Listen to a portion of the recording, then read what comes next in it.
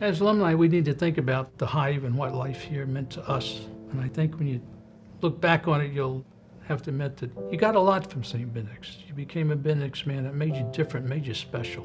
And we got to keep that tradition going. And it's really up to us to make sure it continues.